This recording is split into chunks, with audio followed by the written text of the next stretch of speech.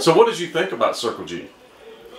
Well, like I said, Vernon showed us. Was that early? Oh, so this was after the. Well, no, Circle G was 67 no, only. it was, yeah. So Elvis didn't show you through. So I'm assuming Elvis was actually in LA at the time. Then.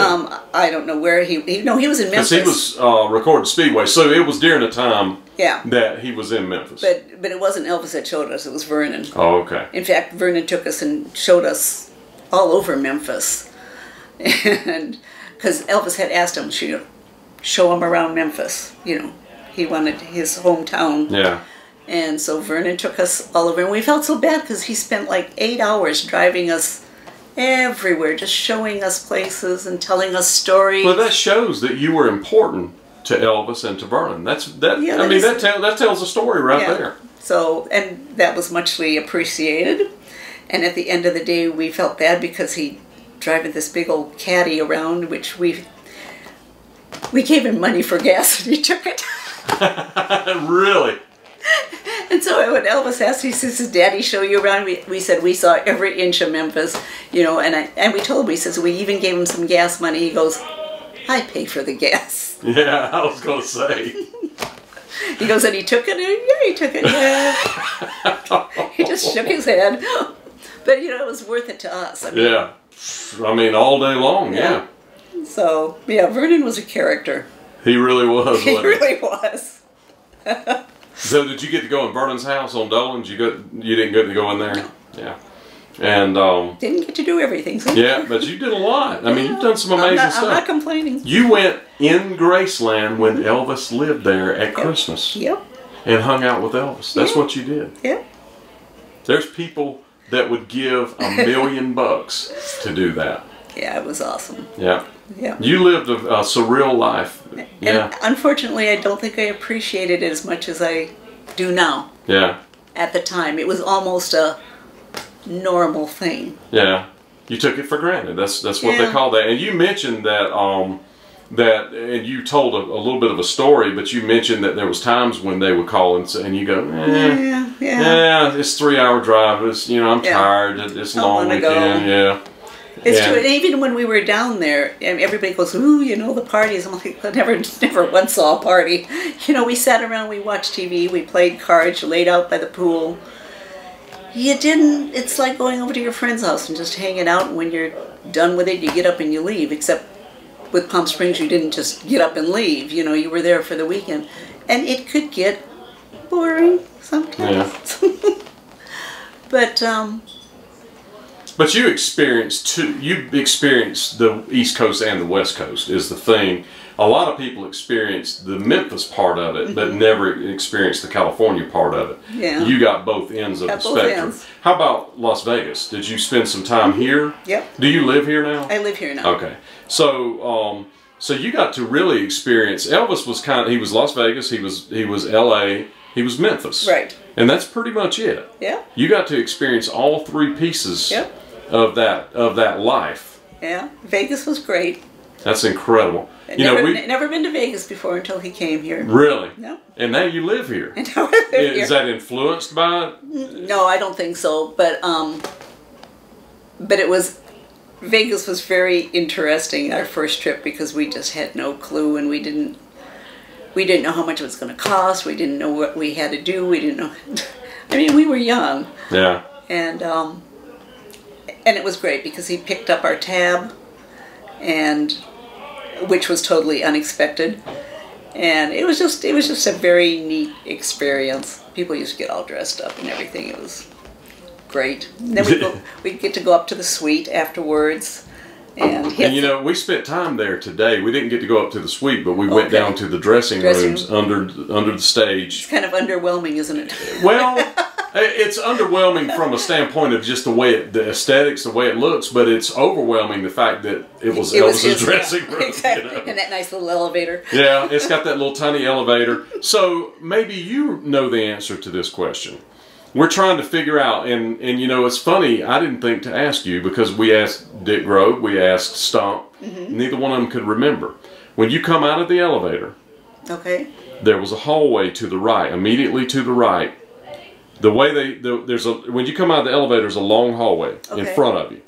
immediately to the right was a hallway, a short one. The Sweet Inspirations dressing room was to the right. Elvis's dressing room was to the left, but you could also go down one more door to the right, and that was Elvis's dressing room. Do you recall? I don't either. Because see, that's so funny. But you know what? I recently, I'm trying to picture it in my mind. I'm asking people to recall something that happened 50 years ago. Yeah. Okay. And I recently started going through some pictures. I was looking for something, I'm doing a Scotty Moore story, so I was looking for some of my Scotty stuff. And I pulled these pictures out, and I realized that I had been to Lauderdale Courts, which Elvis lived at, in Memphis. I had been in 1988 and actually took pictures of it. Had no recollection of going there and taking pictures. So I'm asking you to, that's 30 years ago. I'm asking you to recall something that happened 50 years ago. And it's just hard. I mean, I can picture the dressing room, and the elevator is nondescript, so it's a little box. But it's the only elevator, so we know that's the elevator. Right. But yeah, you know, some things stick in your mind and some don't. Yeah. I mean, I kept journals of every single time we saw him. I mean, I would write down what he was wearing. Have you written a book with this journal? No. Why not? Well, they're diaries. It's basically. But people would love to know about those things. But is it because it's personal or? Oh, there's nothing wrong in them. It's just like they're kind of. I mean, I read them now and it brings everything back to me, but you know how diaries can be, they can be very mundane. Yeah. And it's just saying this happened and this happened and this happened. Oh, and look, and we had chicken and peas for dinner. I mean, but it's still, but people, I'm telling you, people would pay to read that. But I mean, so friends, tell her that she needs to write a book. But a lot of things, unless you were there and unless you knew the context of what happened before and what happened after, I think some things could be misconstrued. Yeah. And why take that chance? Yeah, I get that. And then there's names you would have to leave out, and now you're editing the whole thing. And so, did Elvis give you things? He did. And do you still have those things? Heck yes. Tell us something that he gave you. Something special. I have a TLC. You have an actual, real, live TLC that Elvis... He gave it to me in Palm Springs. And friends, that is the TCB necklace for ladies, Tender Loving Care. Yeah. For y'all that don't know that. I got a diamond watch, which I still have, and a turquoise ring when he was on his turquoise kick. Yeah. He had the jewelers bring up 2 huge cases that was just filled with necklaces and cuffs and... And where was that at? Here in Vegas? That was in Vegas, okay. Yeah. He had them brought up to the suite. So that's I'm actually supposed to interview that guy that was the one that brought that up. So he brought that up, and he basically said to everybody in the room, pick out anything you want. Wow. So it was all big pieces. I mean, big necklaces and big cuffs and big rings. But there was a pinky ring that just had 3 turquoise stones in it, set in silver, that was small. And I liked that, because I can't wear big things. Yeah.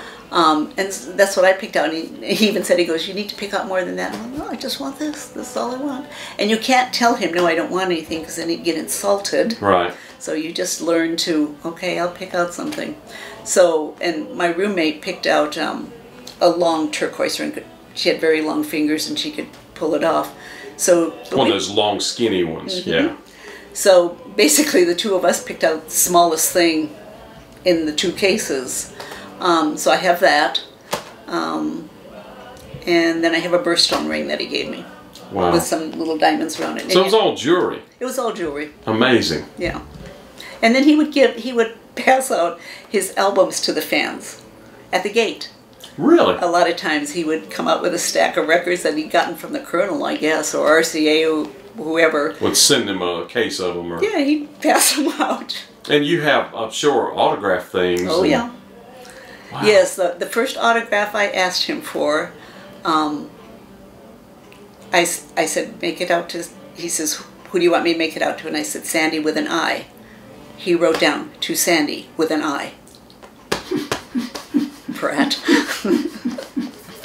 And then the second one, because now he's getting to be a smart aleck, right? And then I have another autograph that says, "To Sandi from me." I want your name on it, not me. But then I have actual autographs. I used to get them for pen pals overseas. Yeah. I'd ask him to sign things, and then I would mail them to my pen pals overseas. Wow. So, but I kept the ones for me.